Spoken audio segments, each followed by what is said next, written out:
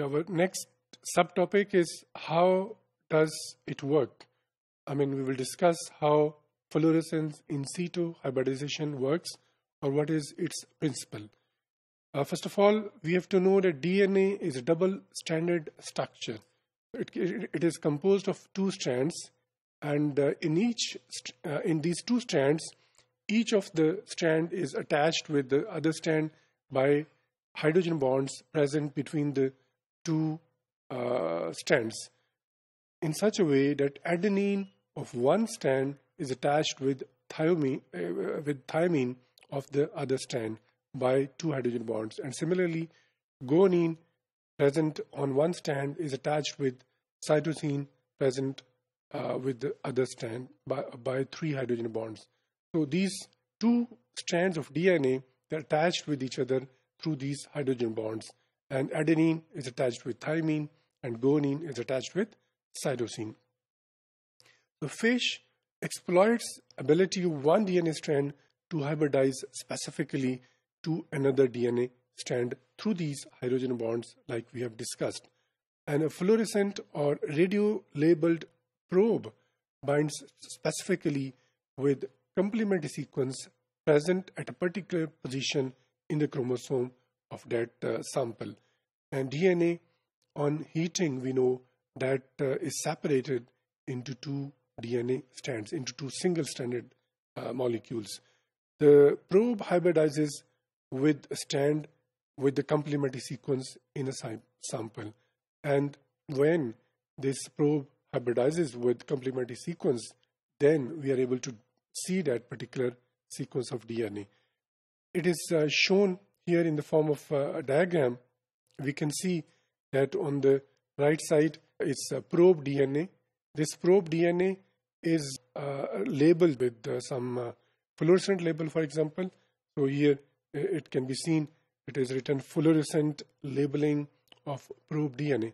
So DNA is labeled with fluorescent tag, and then this chromosome, which is composed of two strands of DNA, when it is heated, the sample of DNA is heated, the two strands separate from each other, and the two strands present in probe sample, they also separate from each other, and this labeled probe hybridizes with complementary sequence present in the DNA molecule in a chromosome. So we can see now the probe has hybridized with the DNA sample present in the chromosome, and with the help of this fluorescent labeled probe, we'll be able to see this particular sequence in the microscope or in the fluorescent microscope. It is important to mention here that probe will attach with only that particular sequence. So that particular sequence of the chromosome will be visible, while other part of the chromosome will not be visible. So जो हम ज़ाहिर है fluorescent microscope में या किसी और detecting system में जो हम पार्ट देख रहे होते हैं, वो हमारे प्रोब के करस्पॉन्डिंग, प्रोब के कम्प्लीमेंट्री सीक्वेंस वाला डीएनए होता है, जो बाकी जो डीएनए का मॉलिक्यूल होता है वो इसमें विजिबल नहीं होता. Hydrogen bonds stabilize both of the strands of DNA to bind with each other, as we have discussed earlier on. And in case of a deletion in the region complementary to the probe, it will not hybridize. जाहिर है उसकी sequence specific होती है, तो specific sequence के साथ, जैसे हमने पहले कहा, ए के साथ टी बाइंड करेगा, जी के साथ सी बाइंड करेगा, एंड सो ऑन. जो स्पेसिफिक सीक्वेंस होगा उसमें प्रोब बाइंड करेगा, और उसी को हम लोकेट या उसी को हम देख सकते हैं फ्लोरेसेंट माइक्रोस्कोप में या डिटेक्शन सिस्टम में. If a duplication is present, more of the probe will hybridize with the sequence in a sample. बाज़ दफ़ा क्रोमोसोम के अंदर जो चेंजेस आती हैं, ज़ाहिर उसमें ये भी हो सकता है कि कुछ पार्ट डिलीट हो जाए, बाज़ दफ़ा डुप्लीकेट हो जाए. तो एक पर्टिकुलर जो सीक्वेंस होता है वो रिपीट भी हो सकता है. सो एक दफ़ा रिपीट हो जाएगा, दो दफ़ा रिपीट हो जाएगा, एंड सो ऑन.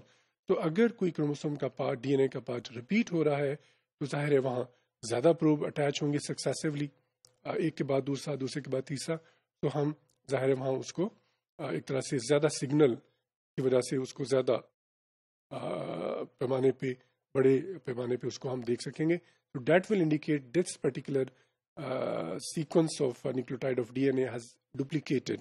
इसी वजह से ज़ाहिर है उसको हम زیادہ برائٹر سگنل کی وجہ سے زیادہ بہتر طور پہ دیکھ سکتے ہیں.